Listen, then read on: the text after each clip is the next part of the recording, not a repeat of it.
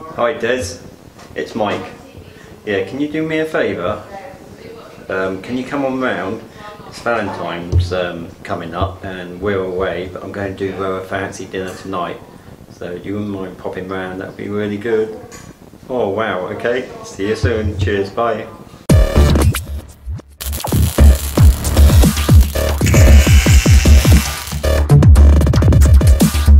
So exciting, isn't it? Very much. What are you going to cook? Dunno, what you got? Let's have a look. We'll have a look in the cupboards. Fabulous. Creme brulee from yesterday. This is cream. There's a chunk of tuna in there. Some veggies and salad. Really?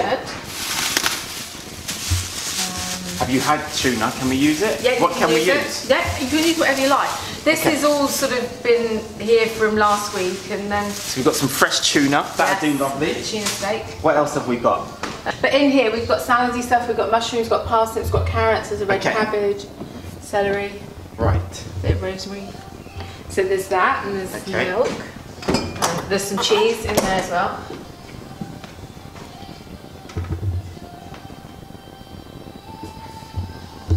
I recognise these. Oh yeah. We're very proud of those. Alright, what else you got? Right, then in here we've got meringue. If you can give me tips on that, would be great. All the spices. Yes. Then we've got, these are different flours in here. Different sort of sweet things like carnation milk, condensed milk, Yeah. cream of tartar, all that sort of stuff. Crackers, raisins, fruits, nuts, anything that you might add into baking. Yeah. Different bread type things or crackers. Yeah. Cheesy bread from Brazil, always a treat. Different sugars, Okay, cool. different flours, herby things, pastas, cereals, soup things, different oils. And then on here you've got lots of condiments and different oils. And then, different and these are your purple eggs. and then my purple eggs. So, beetroot.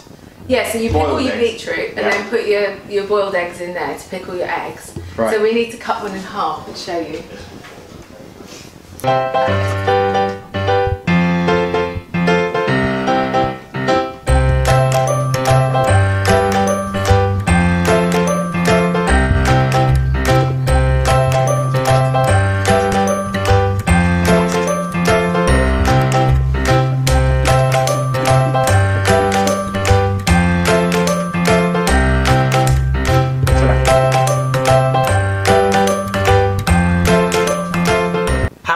Doing Chef Des here, and I'm at my friend's house. What's your name? Mike. This is Mike, my good mate, and his lovely wife Rose. She's just over the back of the camera there.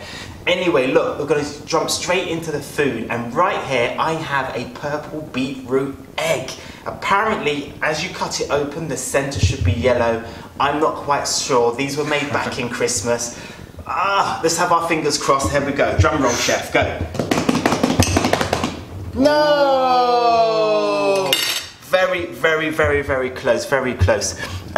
These are pickled beetroot eggs. So you put them into the jar with some pickles, some beetroot, some vinegar. Obviously you hard boil them and then you put them in. The only thing is they've gone a little bit too long as they've really seeped through and taken over. But,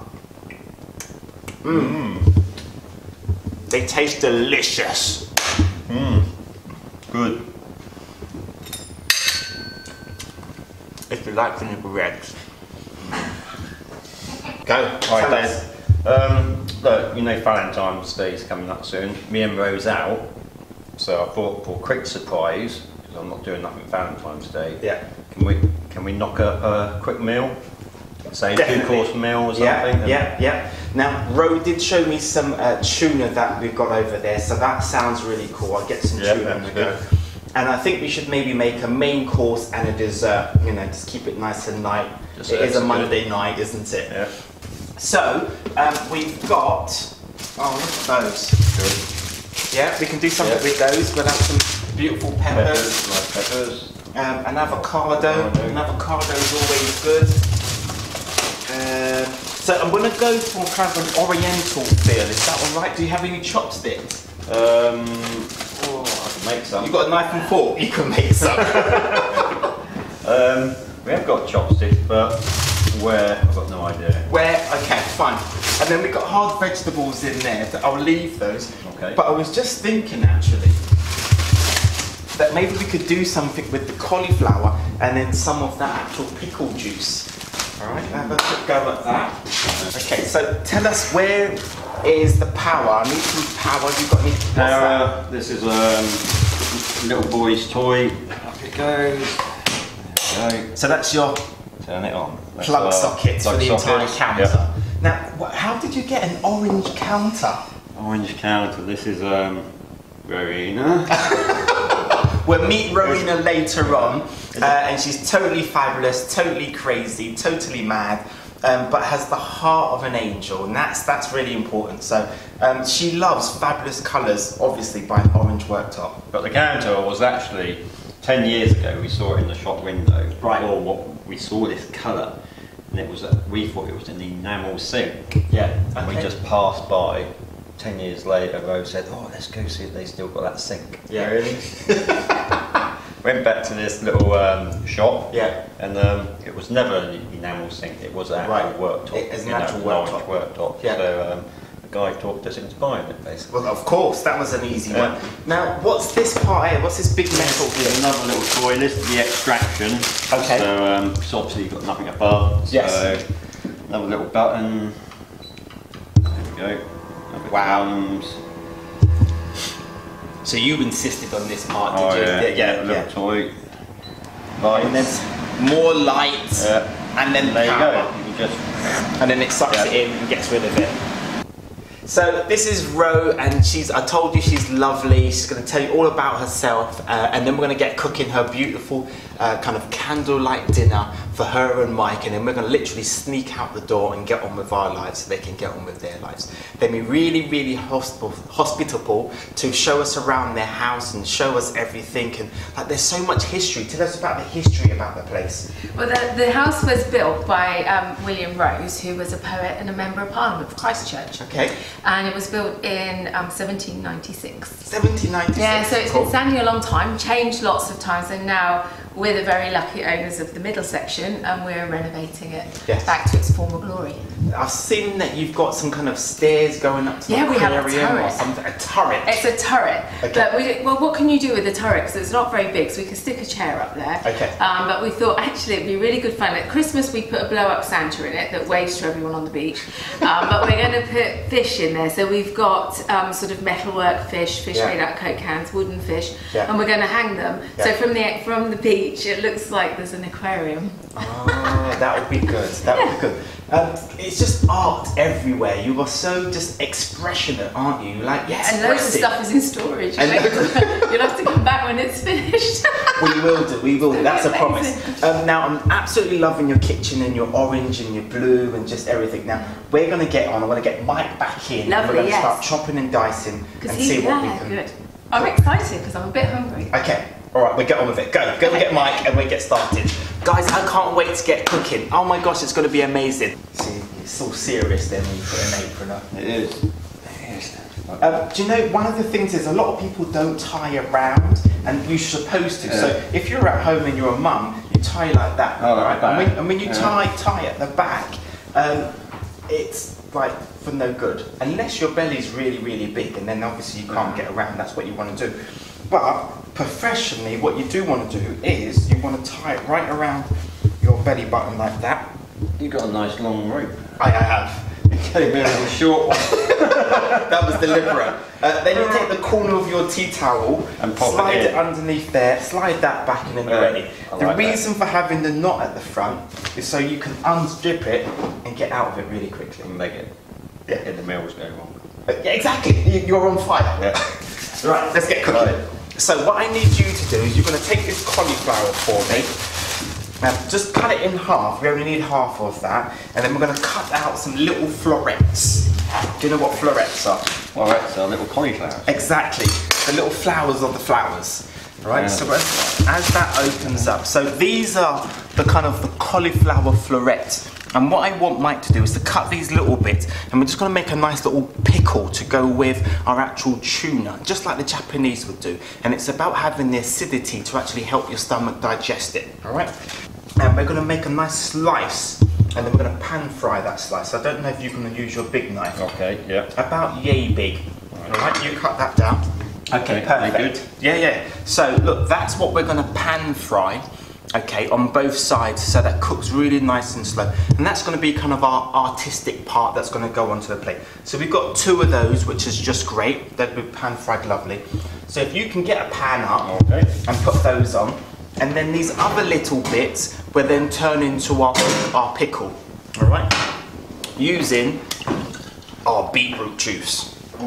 So how long do you reckon it's going to take you then to finish off the house itself? When do you reckon you can sit back and kind of go, right, I'm done? I would say a year from today.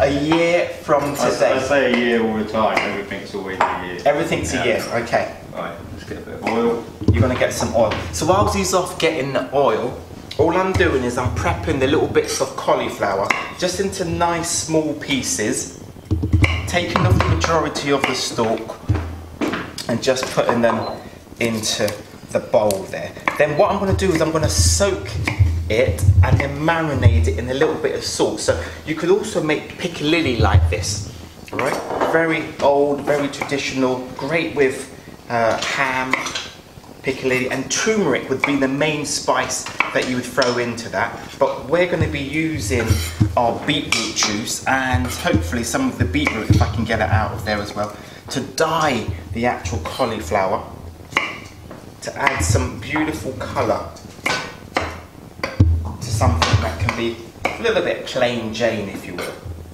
So 2 lovely slices of cauliflower, and then we're just going to put those into the pan and then get them fried off. There you go. There's yours. Alright, got your salt and pepper.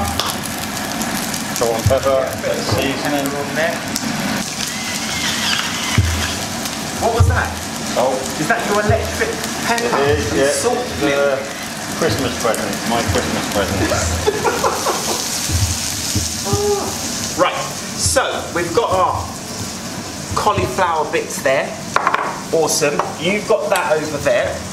Now, what I'd like you to do is to put on a pan of water, and I'll saw some pasta around here somewhere. I'm going to get some pasta boiled up. Do you have an oven? Can you turn the oven on? We do have an oven. Good. Does it work? It does work. That's what we're going to be stuffing these beautiful, lovely, sexual long peppers with, because it's supposed to be for a Valentine's dinner, so it needs to be sensuous. Right, so we're going to split that down the middle. Really easy, all right? Then what we're going to do is very carefully take the knife, cut the pith, okay? Are you taking the pith? I know, I had to say that. And then we're just going to very easily and carefully scrape out the seeds, because we don't want that. Oh, beautiful. So just over here at the cauliflower, all right? So we've got really good colour. So if you can put that onto a tray now, and then we get that into the oven. Right, so I'm scraping out all of the seeds. They're not poisonous or anything, but we just don't want them in there. And scrape that all out.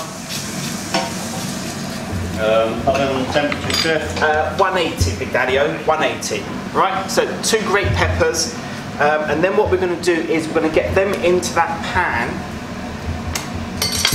Get those fried up, a little bit of colour on them, and then we'll put them in the oven as well to get them softened up. So look at that. Straight in. Did you use your hot fancy water? I didn't use the hot. You didn't use the hot fancy water? Come on, mate, we're on the clock. Right, so he's got this lovely hot fancy watery thing. What do I do? Just press down and turn. Turn to your right. There we go. Look at that. Instant boiling water. Look at the steam coming up. I'm getting a facial here. Just work on that. Beautiful. Woo. Okay, stop. Right, there we go. Look at the purple on that egg. Wow, I'm not going to eat another one though. No, not going to do that. But what I do want to do is take out some of that purple vinegar, and then I'm going to steal the beetroot. Alright? And it's all about using the things that you've got, and also not stressing out about getting things wrong. I talk to a lot of my customers and people that come to the school and students, and they're always like, oh, I'm scared of getting it wrong, I'm scared of messing it up.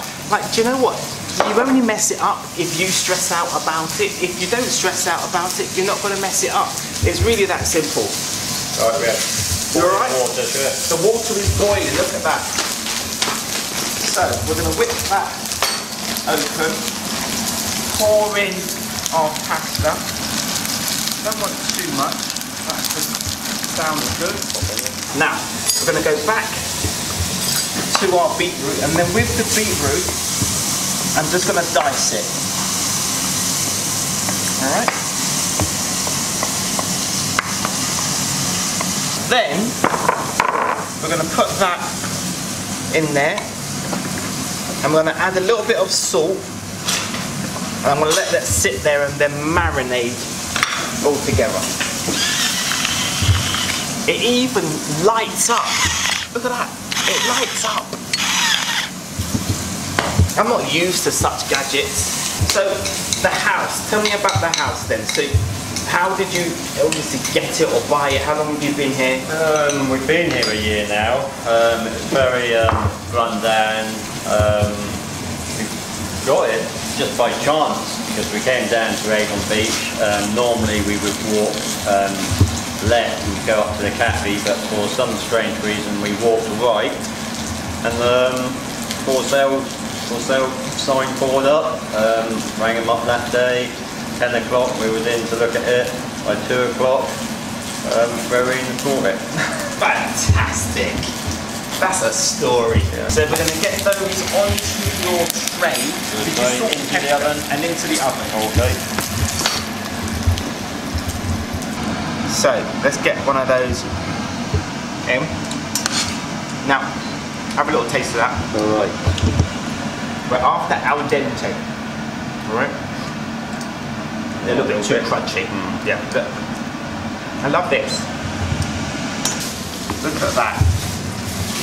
Do you know what type of tuna it is, or? I don't know. You don't? Did Ro get it? She did. Ro, what type of tuna is it? Waitrose. Waitrose. tuna. Well, I guess that'll do, my darling. That'll do. We're going to take this beautiful, how many ounces? That's probably about a 10-ounce piece of beautiful tuna, and we're just going to slice it straight down the middle. All right, just like that. So that's what I want you to do, okay. Chef. And I don't want to hear that's my portion, that's her portion. Right, It needs to be 50-50. Right, so that's Rose's portion, did you say?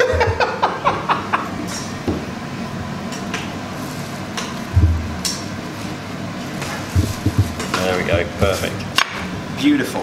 All right. That's my portion. That's your portion. Now, with the tuna, what you want to be careful of is because it's not really a flaky fish. It comes in these lines, and as you cut through, you've got to cut going against the actual grain. Because if you cut straight down like that, then the actual tuna itself falls apart. All right, falls apart. Now, Here's the plate. I'm gonna just trim off that little bit there. Do you have any soya sauce? Soya sauce, I believe we do. Oh, come on. Right. Now, the soya sauce actually isn't for their dinner, it's for us. So we place the tuna on the plate. Right. We've got some lovely, beautiful, dark soya sauce, and what we're going to do is put a little dash on the plate like that. Then we're going to grab a fork. Grab a fork. There you go, good man. Ooh. And we're going to have some sashimi. Because you can't be the chef. Very nice. That is good, dude. That's good. Another bit? Yep. Right, we're going to have to split that last bit, aren't we? There you go. Now, do you have sushi? Do you normally have a little bit of sushi? Not as often as I like. Okay. I don't think Ro's too keen on it, but I quite like it. Right, that's our snack over.